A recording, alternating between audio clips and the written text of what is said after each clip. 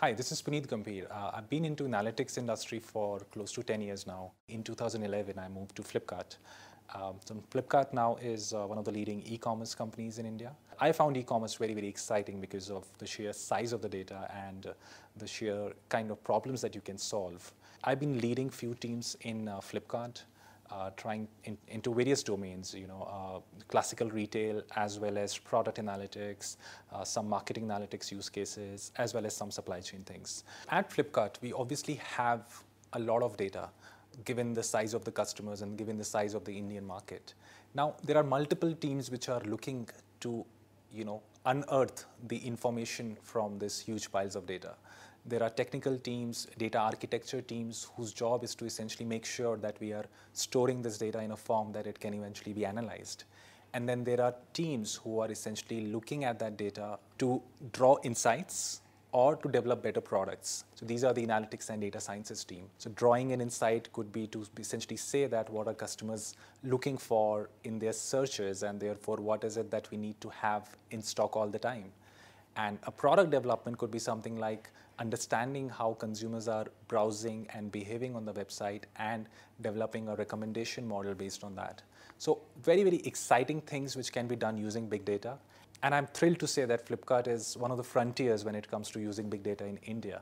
Whenever we are hiring a person into analytics, there are four broad areas that we look for. Technical expertise, which are command over programming languages like SQL or any other equivalent language. Statistical knowledge, which is essentially not just understanding of the tools. Understanding of tools is secondary, but mostly it's about how strong the concepts around statistics is, because it's a very vast subject. It's very easy to kind of get a bit carried away by what you say about statistics, but you need to have very, very strong fundamentals. So I look for those fundamentals. The third thing which we look for is a business context, because what I believe is that there's a lot of knowledge around statistics and technical programming languages, but what is missing is the ability to link that with the business context. And you know by talking to a person that this person not just understands the data, but he also has the capability to kind of relate it to the business problem that he's trying to solve. That ability to structure data and analysis in context of a business problem is very, very big USP for a candidate, according to me. Visualization and presentation of data, well, that's my favorite subject, because very often what I have seen is that analytics teams does a great job of understanding the data and analyzing it and kind of almost reaching the solution. But when it comes to showcasing the work done by them or to explain the insights which they have got, that's where there is a gap.